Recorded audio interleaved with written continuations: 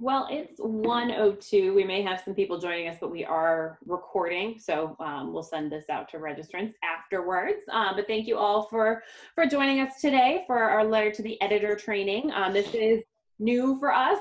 This is the first time we've done sort of a follow-up on some of our advocacy training and sort of the Q&A format. So we're really excited about it. And if you have any comments afterwards, definitely let us know. So just to, no, it's not going through. I'm trying to, there we go. So we're going to go through some introductions, introduce you to the SUN team that is handling this webinar, talk a little bit about our theory of change and our solar rights, give a little bit of background on the FERC petition, which is what this training is truly focused on, even though a lot of the best practices will apply regardless of the policy issue or the issue that you're passionate about. So if you did attend our webinar a couple of weeks ago, it will be a little bit of repeat information, but we'll go quickly and then chat about writing a letter to the editor. So if you have any questions you have about volunteering or any follow-up questions from this, feel free to either go in the chat box and ask there, or you can unmute yourselves. This is a meeting format and not a webinar format, so you're able to unmute and ask questions real time. So feel free to do that. If you have any technical difficulties, post into the chat, or you can reach out to any of us. We'll post our emails in the chat box, and you're welcome to reach out to any of us, and we will answer those questions. So intros, Alexis, you want to start? Yeah, my name's Alexis Miller. I'm an engagement specialist at Solar United Neighbors. I'm over helping plan our volunteer and engagement events for 6 of our state programs. I've been with Solar United Neighbors for just over a year and really love it. And I'm excited to work with y'all on this advocacy action, as well as our future and upcoming other advocacy and engagement events and activities. Awesome. And I'm Annie Wolf. I'm the Director of Engagement at SUN. I've been here just for a couple of months. I joined in February. So it's been really exciting to get to know our staff and our volunteers, especially through trainings like this as you all are attending. So, and I cover a few of the states as well. Cool. And Glenn is actually not joining us yet. He is the Vice President. Actually, I'm here now. Oh, you are here. Oh. Yeah, I was able to get here faster than I thought. Hi, folks. My name is Glenn Brand. I'm Vice President of Policy and Advocacy. And I work with Liz on making it easier for people to take action on solar advocacy. You got it. You're going to have to unplug your mic again. Glad you can make it, Glenn. Thank you. Hey, everybody. I'll say that again. I'm very sorry. I have a long-running bad microphone on this stuff. I was saying my name is Glenn Brand. I'm the Vice President of Policy and Advocacy, and my job is to work with Liz to do what we can to support solar homeowners and solar supporters to take action on pro-solar policies. Cool. Glad you could join, Glenn. And I'm Liz Veazey, Solar Advocacy Campaigner at Solar United Neighbors, and work closely with Glenn. And I started, like Annie, a few months ago, and most recently worked around rural electric co-op reform, but I've been doing work around clean energy for almost 20 years, and I live in Omaha, Nebraska. All right, should I take over? Yeah, why don't you? And stop sharing. Can you just take over? All right. So just wanted to start with our theory of change in terms of getting people to go solar and joining together and fighting for their energy rights and sort of continuing that cycle. Some examples include improving local interconnection and permitting, creating local solar for all programs, fighting for state laws to protect net metering, working to get additional solar incentives or carve-outs in like state renewable portfolio standards, working on guidance for homeowner associations to go solar, preventing homeowner associations from banning solar through state laws, and then doing work at the national level around getting clean energy incentives in stimulus bill, something we've worked on recently, and then this petition at FERC that threatens to end net metering across the country. So we are going to talk more about that. And yeah, we all, you know, are part of this theory of change, and we all benefit from more local energy and a decentralized, more resilient grid. We all have a stake in the clean energy economy and are compelling advocates.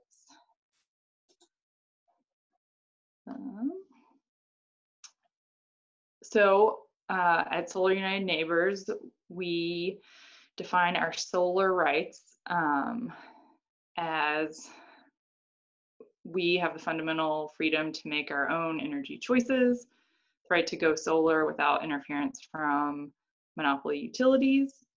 And net energy metering, or NEM, is really central to our solar rights, or our energy rights. NEM ensures fair compensation for clean energy solar homeowners send to neighbors through the electrical grid. So there's a little bit of background. And then more specifically about the petition at FERC, or the Federal Energy Regulatory Commission. A group has filed a petition in mid-April to asking FERC to rule, and basically if they ruled in favor of the petition, it would eliminate net metering across the country. The group that filed the petition is called the New England Ratepayers Association, and they're a sort of secretive group that usually represents utility interests and has been fighting to roll back net metering for many years.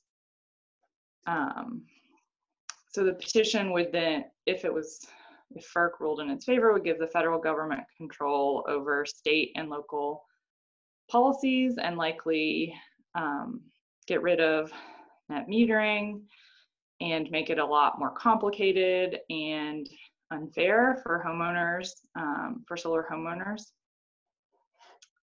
So we at Solar United Neighbors see this as a huge threat to many of our members and to our work.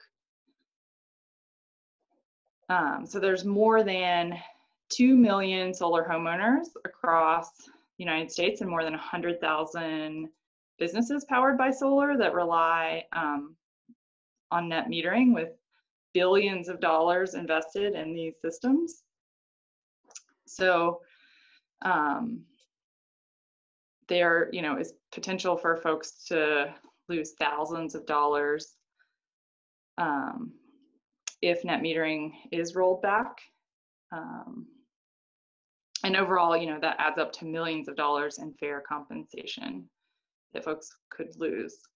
And this could further discourage future investments in solar systems, and really detrimentally impact the solar industry that, you know, is already struggling under our current pandemic, but has a lot of potential to really drive local economic growth that we really need to help get out of this crisis.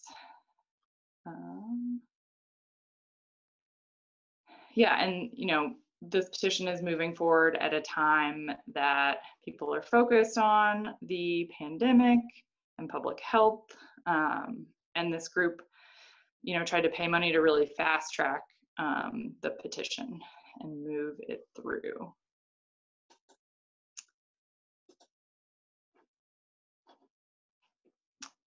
So here's a little more about the petition. So FERC has a responsibility, we think, to protect our solar rights and states' rights to set their own policies like net metering.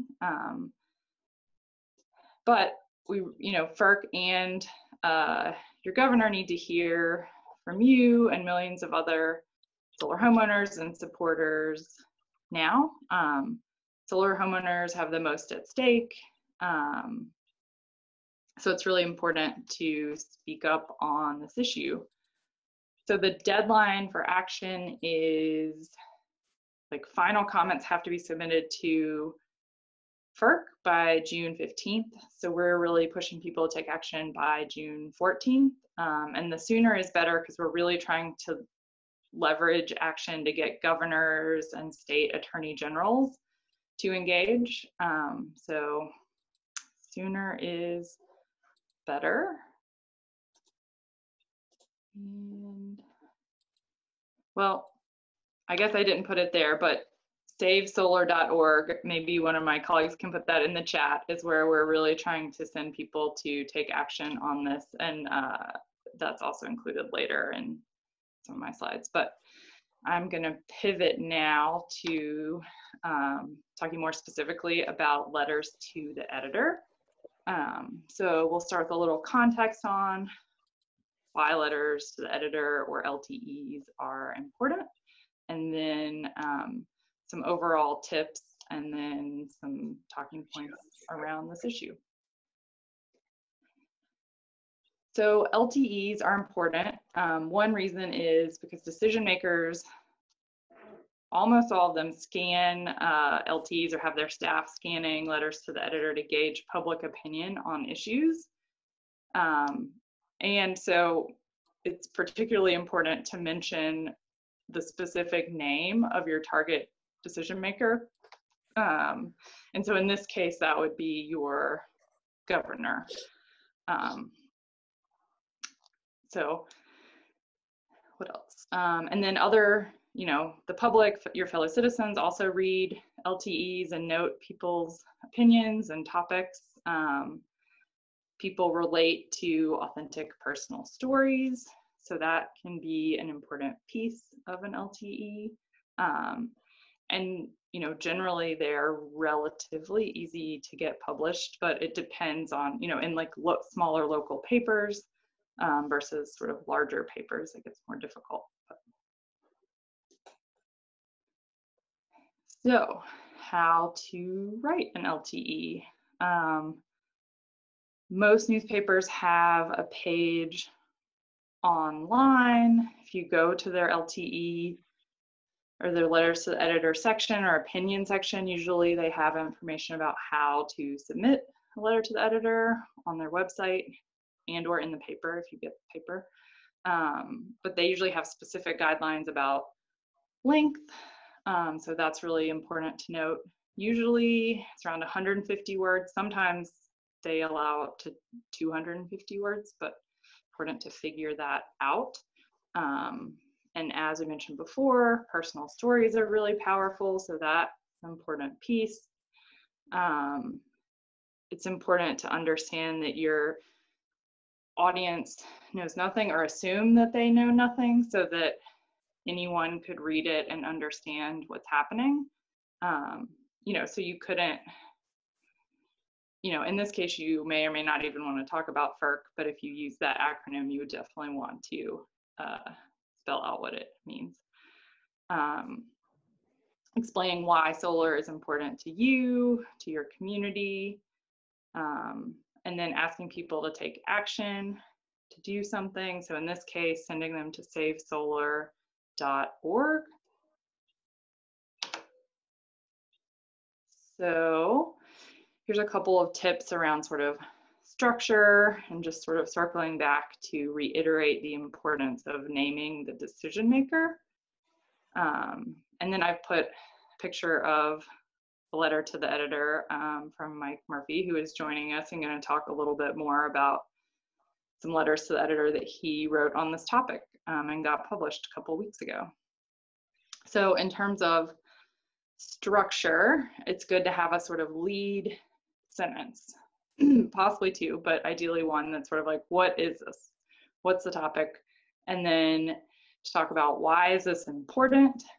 And then what can people do? So in this case, savesolar.org is what people can do. And then why does this matter? Is a place to sort of build in your story and your community and why solar is important. And then it's important to name the decision maker. So, if you were in Virginia, you could say something like, I'm counting on Governor Northam to protect our solar rights. Or In Ohio, we need Governor DeWine to take action to protect solar and states' rights, are just sort of some examples of ways you could say that.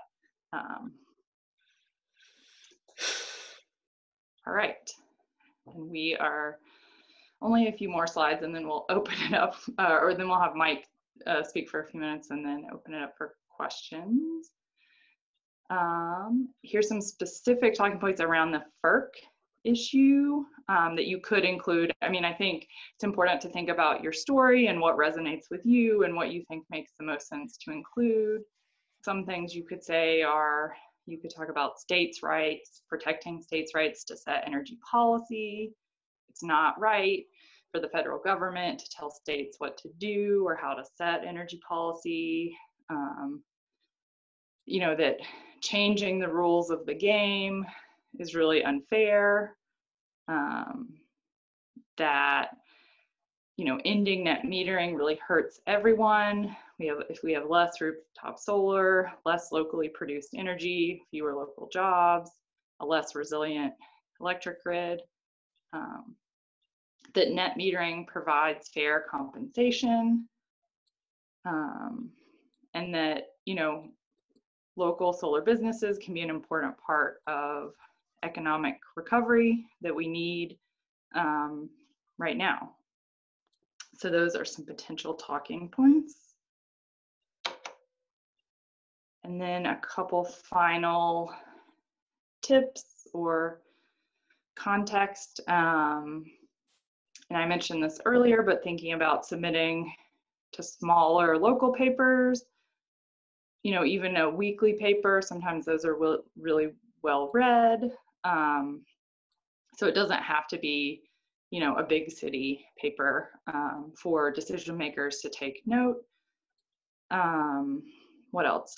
I think generally it's good to try to connect to a recent article that has run in the paper if you can, but I think around this topic that may be really challenging, so it may not be possible, but just in terms of future letters to the editor on other topics, that usually is a good hook if you can connect to a recent article in the paper, in the same paper.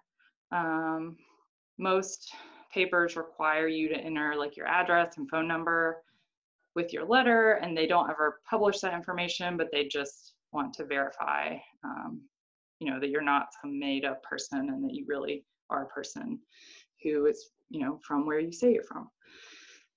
If you're able to get your letter published, it's really great to share it on social media and help sort of build more buzz and momentum and get more people reading it and commenting on it and tagging your decision maker and making sure that they also saw it is always good. And then if you want feedback, we at Solar United Neighbors are happy to give folks feedback on letters to the editor. You can email getinvolved@solarunitedneighbors.org. And Mike, I think I'm turning it over to you. Thank you. That would be me. Can you hear me okay? Yeah. Yes. Yeah. Okay, perfect. Liz hit some great points, and what I would like to share is just a few random thoughts here. One, if you have a personal relationship with your editor, that's even greater. That's better. A lot of us live in small towns, so getting to know your editor is really important. A lot of editors have, you know, Friday coffees and meet and greets and stuff like that pre-COVID-19. But nonetheless, get to know the folks that make decisions at your local paper. And then do your research, because some papers, like Liz said, are 150 words. Some will go up to 250 or maybe even 300. And then embed any text, any links in your letter as well, because oftentimes as the editor is reading that draft or that potential publication, he or she will want to click on the link to go to the source document that you might quote or reference in your letter to the editor. In the old days, we used to write them and put them in an envelope and send them. Almost always now they go either directly by email or by a form mailer. So do your research again and find out those media outlets in your area. Make a list, put them in your address book, and have fun. And lastly, don't be frustrated because not every letter gets published.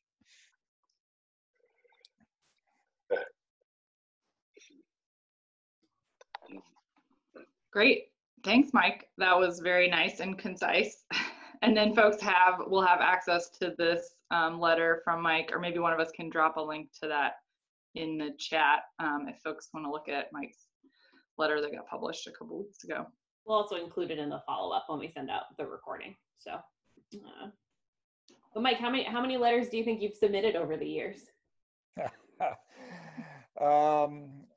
Probably hundreds. I write about cell phone towers. I write about solar policy. I write about noise pollution. You have to be passionate to write a letter to the editor. It's just not something you can sit down and say, I'm going to dilly around with this. And I think you do have to be concise. And Liz, I'd like to thank you for acknowledging my concise nature. I tend to ramble, and I can ramble in words, spoken word just as well as a written word. So knowing that 200 or 250 word target is really, really important. And, you know, I've got letters, Annie, going back literally for decades about causes that I believe in, and it just becomes a part of you. And this particular letter about the FERC ruling, or potential FERC ruling, went out to 5 different papers.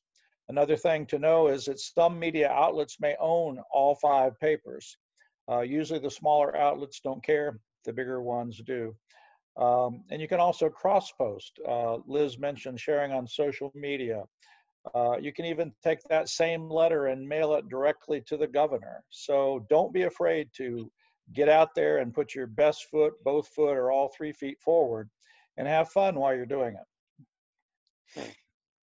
That's some great advice. And yeah, I really love the part about being passionate about something that really, I think, is going to come through for sure. So if you have that passion for something, it matters a lot. That's awesome. Cool. Well, I think I can move us forward. I think that was basically the end, and this is the last slide. So if folks have questions, happy to take those in the chat, or I think people can even unmute themselves and talk. They can indeed. Since this is a meeting format. Okay, so this is Erin. Can you hear me? Hi, Erin. Yes, we can hear you. Okay, so is it, you know, in your experience, I've never written a letter to the editor, and Mike's is really quite erudite. You know, it sounds very professional. So do you think the personal story, I sent you a copy of what I drafted before I did this. I sent it last week, I think, but it's much more of a personal story angle. So in your opinion, what is more effective? Or should I try to blend both? Because it's going to be too long if I add a lot of policy related background. Yeah, I wouldn't mind. This is Glenn Brand. I wouldn't mind taking that question. That's such an excellent question. The balance here is the key. And also knowing that, you know, lots of other people are going to write about this, and, you know, you can't do everything in one letter. However, it's a really good idea to if you're going to tell your personal story, which we encourage and think it's the most memorable way to make an impression to your audience, is to make sure you include a call to action, to explain what it is you want people to do, not just to think. And so if you can, you know, it's really hard. I mean, Mike's was 250 words. That was the word limit, I believe, and the one he sent. But many papers have 150 word limit, which makes it almost impossible to do both parts. So generally, you got to compromise, right? So you want to tell your story, but you want to make it clear that this is something you want people to act on and not just reflect on. So, you know, I haven't seen your letter, but let's say you tell your personal story. You're a solar homeowner. I'm just projecting. I don't know. Let's say you're a solar homeowner, and, you know, of course, you entered in your in your investment for a solar rooftop system with a clear understanding and promise that you're going to have that metering policy. That's a relevant story. How much money did you invest? How many Right. jobs did that help create in your local community? That's the kind of local detail that makes it seem like it was written by a real person. Sometimes people cut and paste talking points, and it sounds like it was written by, you know, somebody like me, or, you know, a robot like me or something. You don't want to do that. You definitely want to have flavor. Having said that, you know, everyone has a different natural voice. Some people are more formal, some people more informal, some people like folksy expressions, some people, you know, want to throw out facts. I mean, the truth is here, the most important thing is to be natural and to be authentic. And, but you're right, there's no real simple way to make sure you're balancing both, except to be conscious that personal stories make a big impression, generally speaking. The greater the level of detail, this is true of all writing, of course, but the greater level of detail, the more memorable it is.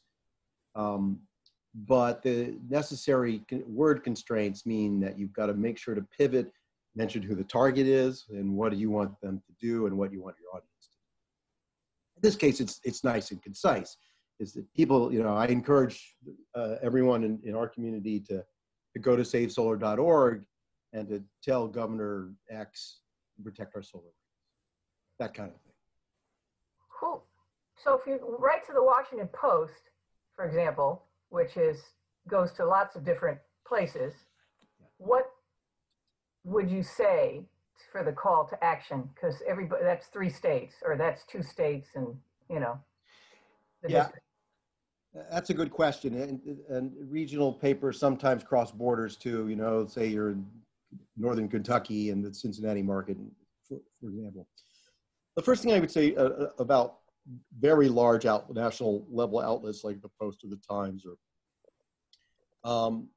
is that your chances of getting published are very slim. The larger the outlet, the less likely you're able to get published because of the sheer volume of letters that they receive, and they only, you know, present big ones, you know, only present a very little percentage of those submitted.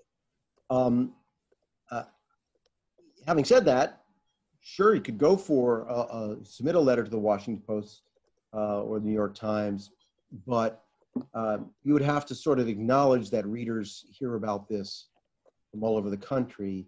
You'd have to change it. You'd have to change your letter a little. The basic talking points will remain the same. You could also do what we do, which is to say, please tell your governor. But it's more effective generally. I'm telling you, that politicians are they scrutinize papers for their names. So when you use their name, you have much more particularly now that you can browse these things, you know, not somebody clipping it, but somebody searching it online. They look at every mention. So it is almost always better to have the target's name very clearly laid out, and to say it in a positive way. You know, we're counting on Governor X and X to do such and such. Okay, thank you. Mike, did you have a comment or question? I wanted just to offer some advice to Aaron. Aaron, write from your heart, write it passionately, and just write it. Don't worry about who you're sending it to or how many words it is. And then do a word count. And then when you look that you have 750 words, say, okay, what can I do to make this a little smaller, and do it again. Then Right. 550 words, 350 words, maybe you've got an op-ed there on your way to a letter to the editor. So make lots of revisions and copies and have fun. Thanks. So we just had a question pop in from the chat box. Julia asks, if you submit a letter to the editor to a small local paper and it's not published, what's the best recourse? Resubmit, call the paper and ask why? What would you suggest next steps are? Anyone? Well, I can just say quickly on that one. It's generally, you know, they'll have a lot of reasons why they don't publish something. Some of it's just they have limited space. It's a good idea to get to know the editor if it's a small paper, and they'll take your call or return an email. to establish a relationship with them and increases your chances of getting a letter down the road, depending, of course, how you ask about it. But generally speaking, I think most people don't do that. But I think Mike's right. If you can get a relationship with that person and you're going to commit to send good letters, they will look forward to receiving your letters. Generally, it's good, best practice not to ask why they didn't publish it. Instead, it's to send it to another paper. I would say that's what most people would do. Yeah, and this is Liz. I guess I would add that, I think sometimes when I send a letter to the paper and it doesn't get published, they will often publish someone else's letter on the same topic. This topic, maybe there's probably fewer people who are writing letters to the editor, so in maybe some sense you're more likely if they think that it's an interesting and relevant topic. But sometimes I think that just being part of a group and sending in 5 or 10 letters about the same topic can be powerful and impactful. And like, they're probably only going to print 1, maybe 2 of them, but you're sort of helping show the paper that that topic is important and that they should publish an LT on that topic. So that can also sort of be helpful. Mike, did you want to say anything? No, I agree with everything that was said. It's a process, and you just have to jump in and start it. If they don't publish it, they don't publish it, and they're not going to tell you why. I mean, it's just a moot point, So you do the best you can, and you smile, and you live to tell about it another day. But the next time you're down at the coffee shop and you see the editor and you buy him or her a cup of coffee, you build that relationship over time so they actually look forward to stuff that you send. And that's when you know you've got it made. I know the editor personally of the Winchester Star and also the Rappahannock newspaper, and those are great relationships to foster.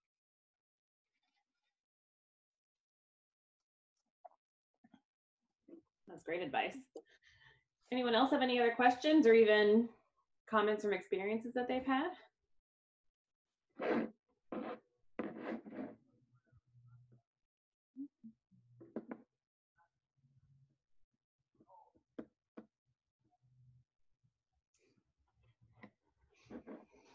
Hopefully you've gotten some good pointers so you're not just sitting and staring at a blank page when you sit down to write something. But we're more than happy to take a look at any drafts that you might have, for this issue especially.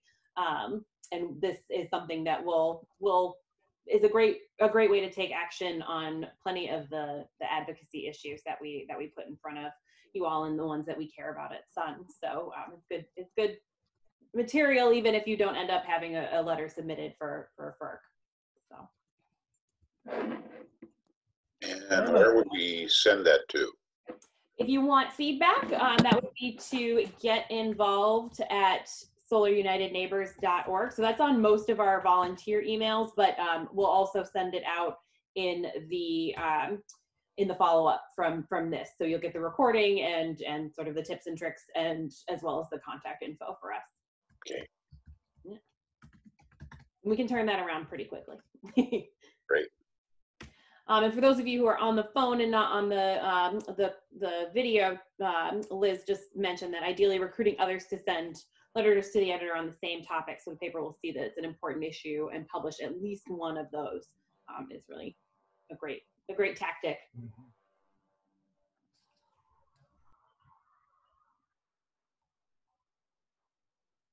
Awesome. Well, last call for questions.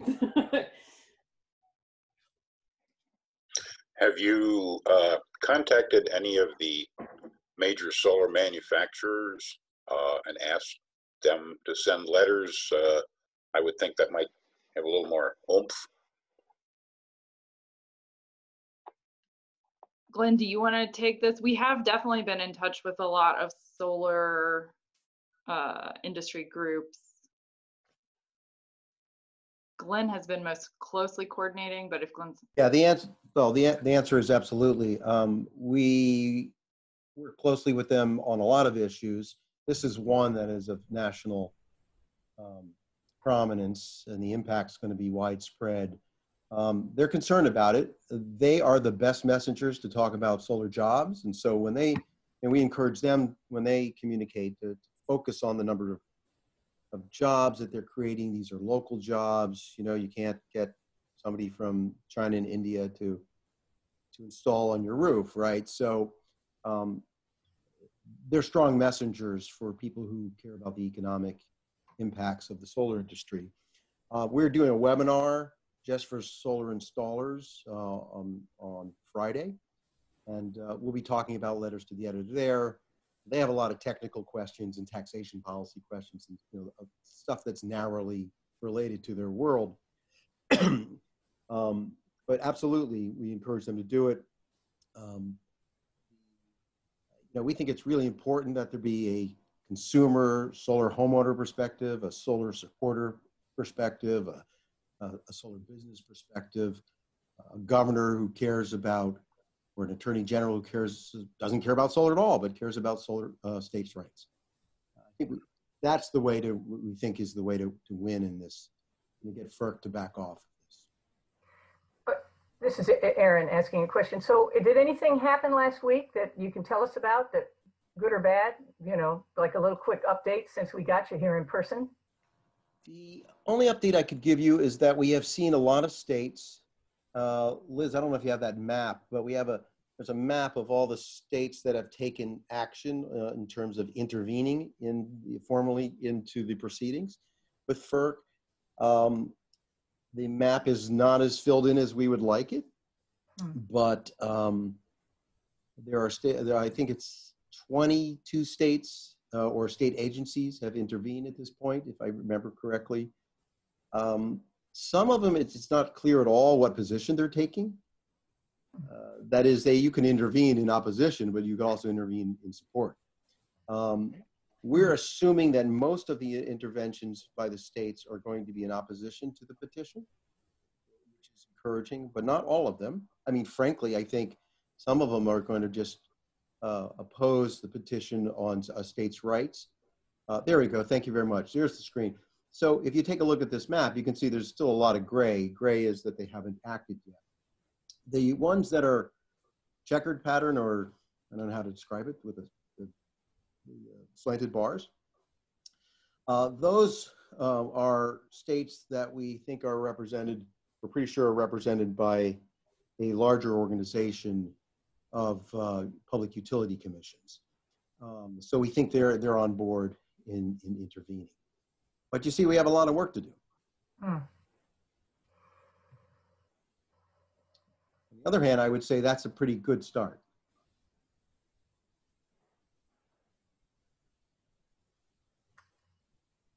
Thank you.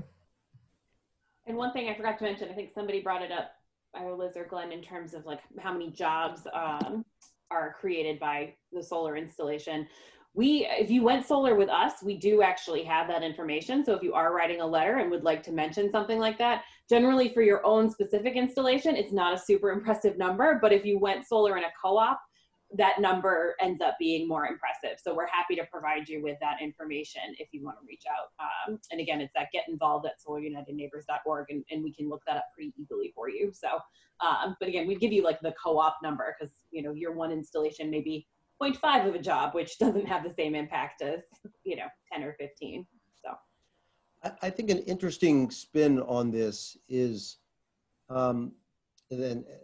is the timing of the petition. This is coming during this public health crisis, where our economy is in real strain, mildly. And any action that would reduce economic activity, job creation, particularly local ones, seems so counterproductive, perverse. And so I think some people are saying this is, no matter how you feel about states' rights or solar policy, this is the wrong time for to even think about this petition. I think it's an interesting angle. It's not something every person would want to make.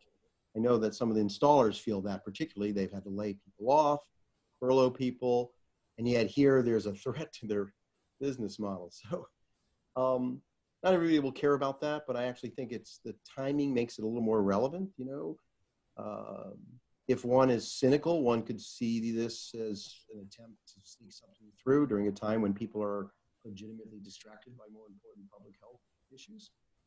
And I kind of think that's a part of it. I don't know if that's everything, but it's kind of appalling to me.